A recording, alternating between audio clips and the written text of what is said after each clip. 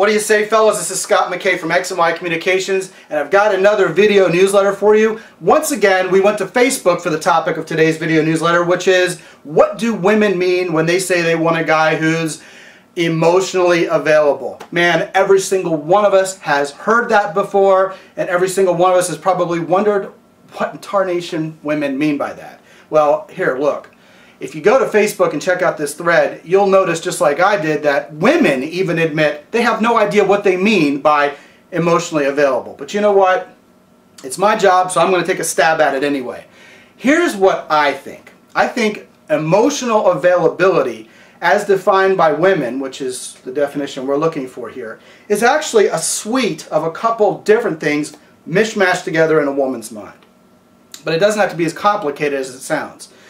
What I think, first of all, is that when a woman is looking for emotional availability from a man, she's looking for a guy who is available to basically be a sounding board for her emotions. She's looking for a guy who can understand what's in her heart and indeed what's on her mind, and not only be a good listener, remember how women harp on listening, but also be able to kind of give her feedback that he understands and can kind of, I guess, empathize or sympathize with what she's feeling. Women want to be listened to. Why? Well, because you're supposed to be the provider and protector. If you don't know what her needs are, if you don't know what her best interests are, how can you be a provider and a protector? We're not talking here about handing her whatever she wants on a silver platter. We're talking about knowing how to be the man who provides for what's best for both you and her, and maybe a potential family someday in a relationship. So it's very important to women that you can decipher their emotions and kind of let them know that you're on board.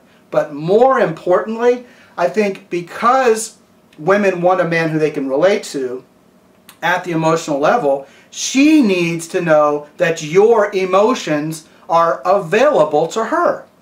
That, I think, is an even more important part of the equation. You see, women don't want Mr. Spock. They want to know what's on your mind. They want you to tell them if you're happy.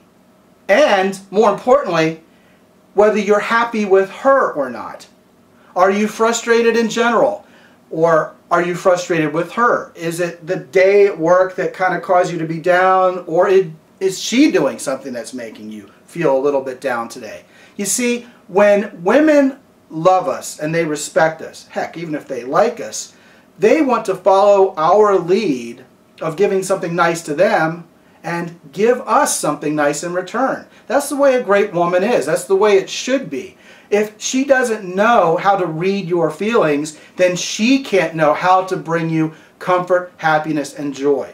Therefore, if you're not emotionally available to a woman, meaning your emotions aren't available to her, she's lost and she's confused and she doesn't know how to act. She doesn't even really know how to read you. Therefore, she doesn't know when the shoe's going to drop and you're just going to be mad and angry or leave. She doesn't know what's going on in your head. She's just really, really insecure.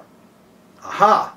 If a woman is insecure and she's not feeling good about a situation, she feels like she's on kind of slippery slope or shifting sand instead of a solid rock, well then she's not going to feel safe and secure in your presence. That's one of the big four, gentlemen. If you're not emotionally available, she's not going to have the toolkit by which she can fix how well she feels around you, or how not well she feels around you, I should say.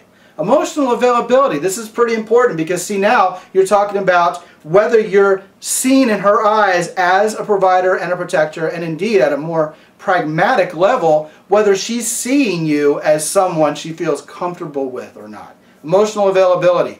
I think there is one more little piece that sort of gets tacked on, kind of like a trailer to a truck here, with emotional availability, and that's this whole idea of baggage. Are you not over your ex yet? Are you still wrapped up in something else? Are you so focused on work that all of your emotions go into work and there's not really a whole lot of you left to give to this woman? Maybe even parenthood, although I wouldn't think that a woman would count it against you to put your children first. Some might think of that as emotional availability, but I would say that that's not the right way to think on her part. But whatever she's seeing as something that's going to sap or draw your emotions away from what you could theoretically give to her, especially relative to what she's expecting or what she's seen in the past from other guys, that is going to all add up into this whole puzzle of emotional availability that we're trying to figure it out here. So hope that all explains it to you a little bit. I mean, if anything, we're less cloudy on it now than we were before. And big subject to tackle, both guys and gals. If you have anything to add, or you think I got it right, or you think I totally messed it up, you can go ahead and tell me on Facebook at www.facebook.com/ScottandEmily. That's SCOTANDEMILY. Or you can email me, Scott@deservewhatyouvant.com. And remember, one T in Scott. Until I talk to you again real soon, this is Scott McKay from X and Y Communications. Be good out there.